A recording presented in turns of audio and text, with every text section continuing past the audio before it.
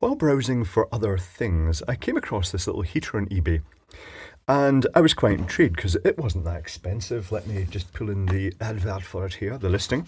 Oh, I'll just push this out the way, although it is very, very hot, being a heater.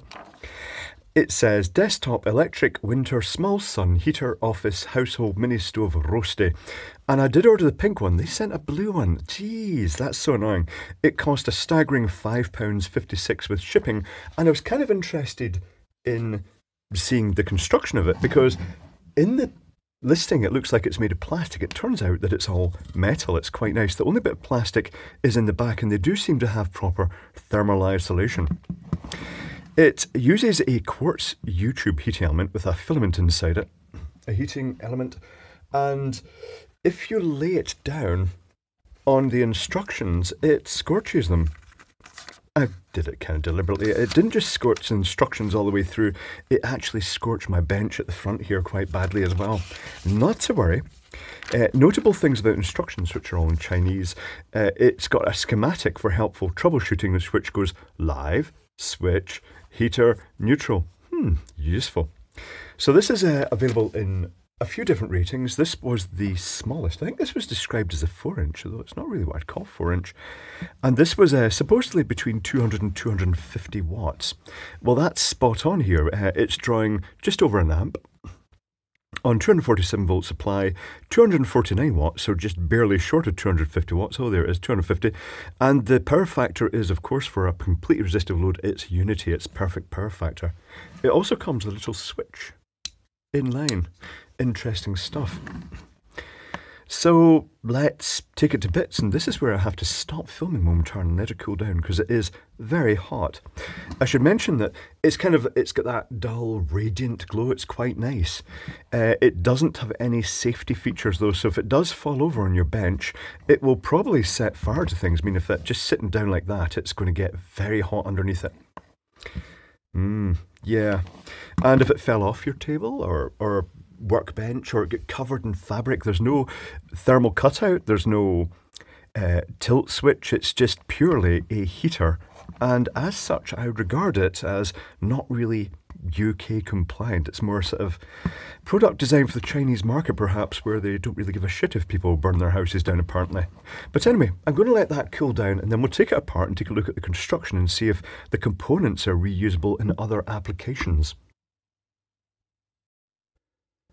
The unit has had a chance to cool now, and looking at this, looking at the fact it's in the angleable sort of metal cage frame and the back of this, it almost makes me wonder if this started off as a design for a fan case, particularly because there's a label on the back that is covering some existing holes, and it makes me think that you might have the cable in there, like there might have been a motor in there with a sort of fan. I'm not really sure about that. Let's rip the label off and take a look at the label, which incidentally says 908, 200 watt, 220 volt, 50 hertz.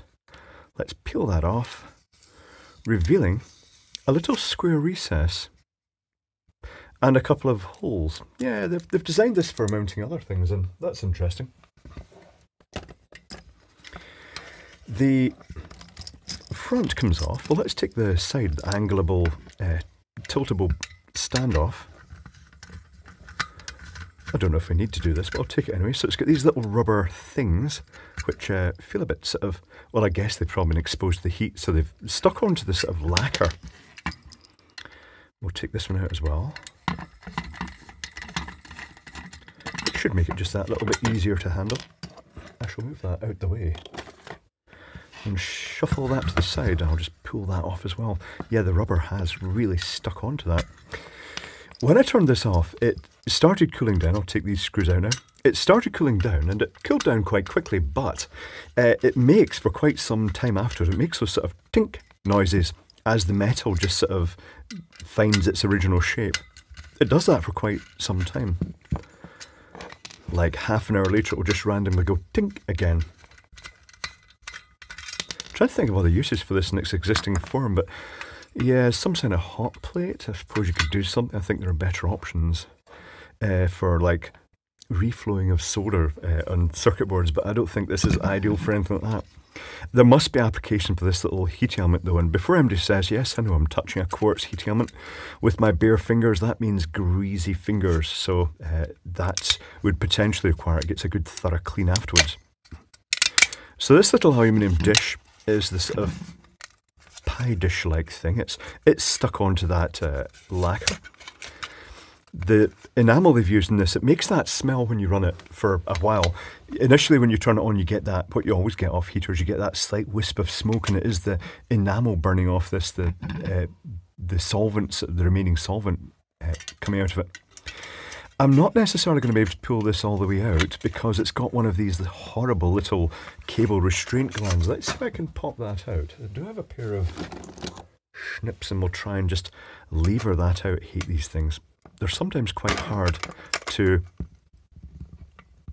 get a new cable in if you get these things, because it usually requires a very specific tool that crushes the restraint, the cable grip in at the same time as letting you push this into the housing, but it's really not coming out very easily, is it? I don't know if that's because the wires are pulling tight. It's not fun. I'll keep going though. Oh, there it goes, there it goes. That's good. And I'll just put this in here and open that out. These horrible little things, they have this cable restraint that really crushes against the cable to actually force it into a tight kink inside for a strain relief, and then they push in. It's just ordinary PVC cable. Okay. Oh, and I can actually see bare copper. I think they've just nicked it in there, or is that just me being excessively violent taking it out? They get heat shrink sleeving over this. They've got crimps. Let's see if we can get those nuts off. Oh, the nuts come off finger tight. That's not necessarily that great. What about the other one? Is it finger tight too? Yes, it is. They do have little spring washers, but they're not really super tight.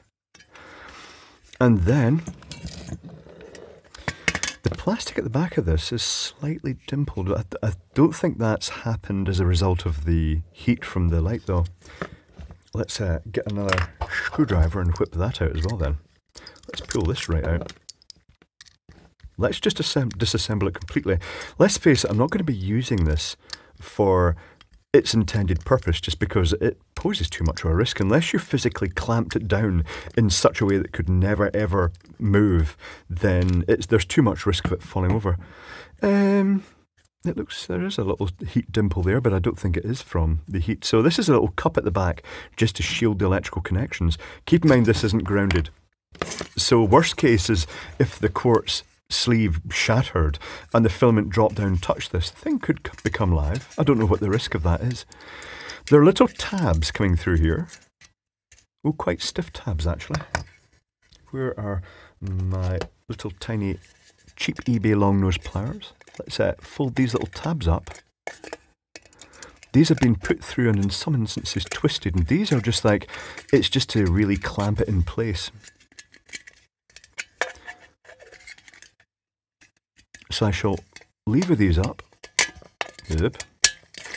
And that means the whole heat element should then pop out the front. So they've kind of, some of them they've just pushed through and folded, and some of them they've twisted. Is that going to come out now?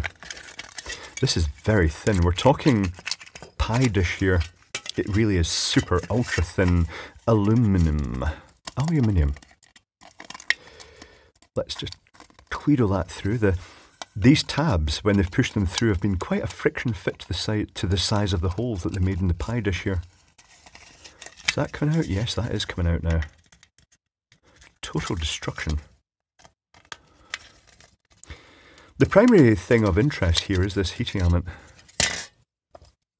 So, before they've potted it in with the cement, the sort of ceramic cement here, they have put these little crimping things in, these little retention plates. So it is clearly designed for this application. Oh, that's just popped right out. So there's the heat element. Slinky. Going inside from one side to the other in that quartz tube. It's that lovely quartz that's got that sort of diffused mother of pearl type look to it. It's quite nice, actually. Interesting component. And that inside, the wire is, oh, that's interesting. We can take it apart even further. Because it looks like there's a screw going from the inside, another spring washer, and the nut, and then the wire. Oh, what they've actually done is, this is a coiled heat element. They have basically just pulled a section of the coils out, and they've put the screw through them. They've not wrapped it specifically round the screw. It is just going through a bunch of the coils off the end of the heating element. That's an interesting approach. I suppose it's a logical approach. It's quite hard to join onto this heat element material. It's not like something you can, well, you couldn't solder onto it because it would just basically just melt the solder. So yeah, they've just pulled a little bunch of the coil loops off and just stuffed a screw through it. That's an interesting approach. That's quite interesting indeed. I could give you the resistance of this. Well, do you want to take a guess? I've already told you that it was drawing approximately 250, it was doing 250 watts, 1 amp at 250 volts. But keep in mind that the resistance will change with heat probably. So let's do the maths on that. Let's bring in the pen calculator because, well, something has to be pink even if they didn't send me the right thing. I'm also liking this cage here. This must have other uses. It's an interesting assembly. It's really nicely made. I guess it's ultimately just mass-produced. I wouldn't like to be in that factory. I can imagine what it smells like. It would just smell of that machine and oil and stuff like that you get, and then the sort of smell of the lacquer in the other part of the factory. So we had 240 watts at 1 amp would be about 240, should I say, what was that again? It was 250 volts. It was passing an amp. R equals V, the 250 divided by 1 is 250 ohms, isn't it? I don't need to calculate that. Let's bring in a meter and see if it is remotely near that or if I've just completely got my head in a twist and screwed up. Let's put this to the 2K setting and keep in mind that the resistance value will vary with heat. It usually goes up. Yeah, 236 ohms, that's close enough. Okay. Useful enough. Also useful in a sense that you could theoretically change the heat element in that if you had, say for instance, you can just buy heat elements online. What is this one? I'm going to have to test this one now. They sell loose heat elements on eBay. eBay is great for just getting stuff. And this one is for furnaces, I think, for making your own glass furnaces and smelting furnaces. This one is about 157 ohms, so that would have resulted in more current, more power. If you stuck it into that, it would get hotter.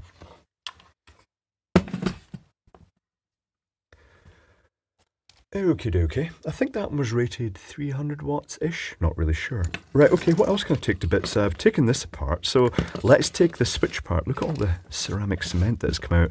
That's the cement that was used to glue the quartz in there. I suppose ultimately that means while I had those off, I could have taken these off. If you wanted to use this heat element, I suppose you could just get a pair of snips. Let's test that. And you could have just cut this in half. Not sure how well that would work. Let's try it. Without damaging the quartz. Yeah, you can get it off. Easy enough. Okay, useful to know. Let's see if this does break the live. Not that it really matters. It's the plug can go in both ways round, but we'll see what the construction of this is like inside. It does break the live. They've soldered it onto an ordinary switch in there, so that's actually quite neat. I quite like that little box then. It has other uses. Okay. Right. So that's it. That is what is inside. Quite easy to take to bits. Is that the right screw? I don't know. I'll just see if it screws up. Yes, it kind of screwed up. And the construction heat element itself. Interesting thing, very flimsy metal pie dish here. Now the thermal separation it was using, because this was sat in here, and because that heat element was hovering in thin air, although I'm a bit suspicious that these could be subjected to fairly high temperature, not that it's really needed given that that one's kind of really kind of bare anyway. That's a bit, at least it's got the plastic housing there. But because the way it's sandwiched in, it keeps that whole hot assembly suspended in thin air. So most of the heat will be reflected forwards, out the front, should I say. And the heat that does creep out the back will be low enough that the thermal convection of air flowing through will keep the keep the electrics at the back cool. It's the same technique they use in some LED fixtures, where they've got the LED panel at the front, then a spacer with air flowing through. The LED floodlights, the first ones are like that. So the electronic module at the back stays completely cold because it's just isolated from the heat source completely with that air path. So there we go. It's an interesting little thing. It's certainly worth stripping apart for components, don't know what you'd use them for, or for a pretty quartz tube. But that's it. Well worth taking to bits and quite an interesting little device, even if not quite up to our safety standards.